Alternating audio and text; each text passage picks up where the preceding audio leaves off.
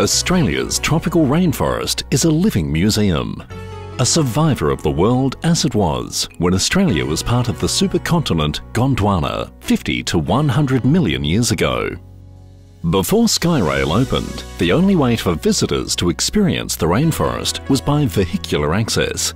To reduce this impact of noisy roads, car parks and tramping feet on the fragile rainforest, a sustainable alternative was needed. A fifth-generation Cairns family had the solution. Their vision was Skyrail, the world's most beautiful rainforest experience. When Skyrail first approached the world's cableway manufacturers with the concept, they were told it could only be done by a swathe clearing along the line. To clear that many trees would be completely incompatible with World Heritage listing. Skyrail invested 7 years in meticulous research and planning. They developed new and innovative methods of construction and a completely new philosophy for cableway development and environmental protection, which involved no swathe clearing along the line, no new access roads, and minimum interference with the fragile ecology. During the 12 months that Skyrail was under construction, their dedicated team adhered to some of the strictest environmental protection codes ever imposed on a development. Construction sites for each of the 32 towers were limited by a maximum of 10 by 10 metres.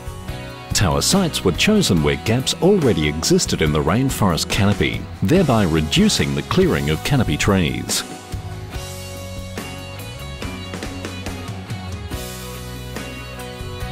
As excavation for the towers started, topsoil and leaf litter was removed and stockpiled to be used later for rehabilitation.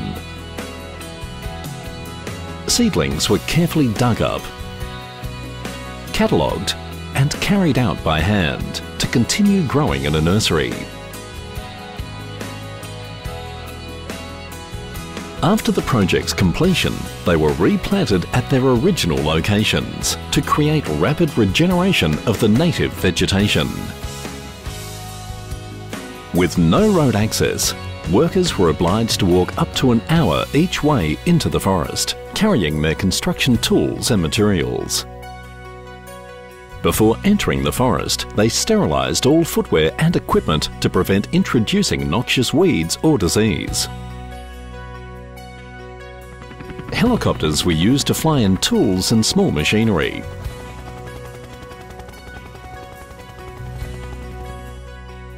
Most of the foundations were dug by hand. Because all excavation spoil had to be retained within the 10 by 10 metres, often only one tower footing could be worked on at a time.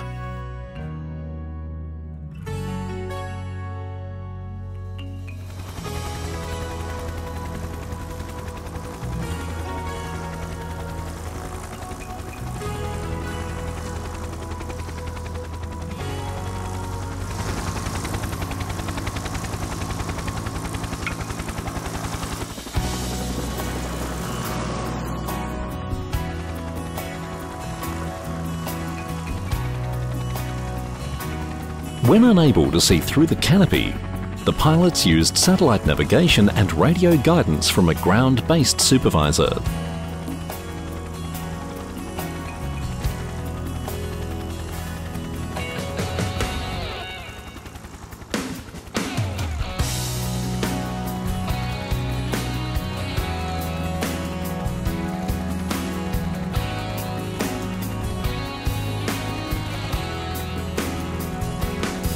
The towers were prefabricated in sections, some weighing up to 5 tonnes each.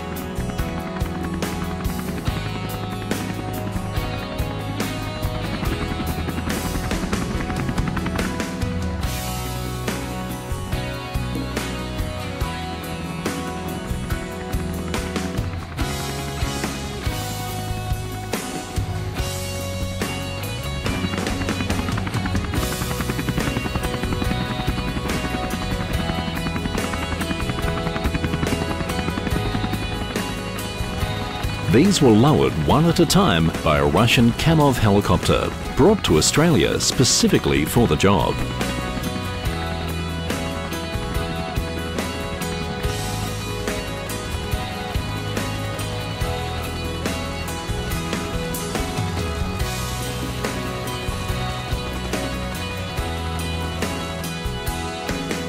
The tower sections were held in position and bolted together by a skillful crew.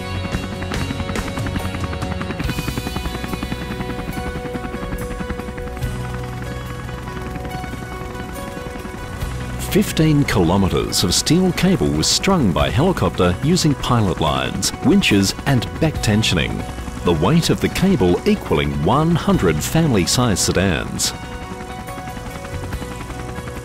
A multi-core communications cable runs in the middle of the towers, carrying all the voice and safety circuit communications. Two 383 kilowatt DC electric motors drive the cable, one at each end. A backup diesel motor and a further backup hydrostatic drive are also positioned at each drive station. All 4 stations were built in existing clearings. The 2 in the forest were mainly prefabricated for installation by helicopter and designed to use minimum energy for lighting and ventilation. The water is supplied by rainwater with UV sterilisation. All waste from composting toilets is removed from the forest, and power is generated from the moving cableway using 12-volt batteries and sine wave inverters. The communication system is solar powered. Because the rainforest, not the cableway, is the attraction, Skyrail made the cabins and the towers green, so they would disappear into their environments. The success Skyrail achieved in construction of its cableway set a new benchmark for low-impact construction in an environmentally sensitive area. Since the Rainforest Cableway opened, Skyrail has taken millions of people into the wet tropics rainforest. It has raised their appreciation and understanding of the sensitive and precious environment, and more importantly, it continues to preserve this living museum for generations to come. Skyrail has received National Tourism Awards and International Environmental Awards and represents a breakthrough in ecotourism and sustainable tourism standards, to which other tourism operators have since set as their own benchmark. Skyrail really is the world's most beautiful rainforest experience.